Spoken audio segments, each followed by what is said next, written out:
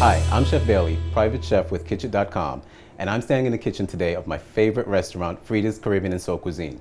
Today we'll be making a Jamaican oxtails and butter beans. First thing we want to start with is about 2 pounds of oxtails. We want to season it lightly with some salt and pepper, and of course garlic. We're going to go with oregano as well. We have garlic diced,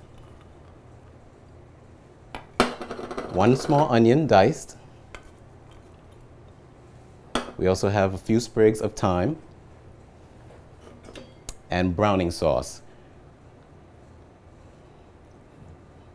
Now, browning sauce is good if you don't feel like browning your actual meat prior to cooking it, like a pre-brown.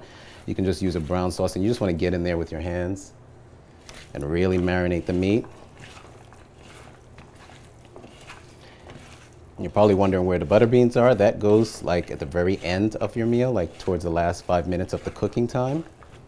And you're going to cook this in about 2 tablespoons of vegetable oil.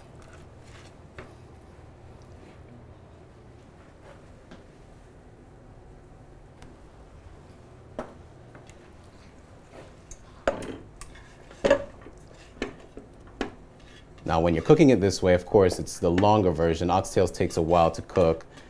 So you're looking at about 3, maybe about 4 hours cooking time on the stove. But you're going to keep checking it from time to time and adding water. But since we don't have that much time, I will show you what the end result looks like. Here are the oxtails with butter beans. Typically, I would serve these with rice and peas or white rice just to soak up all that gravy.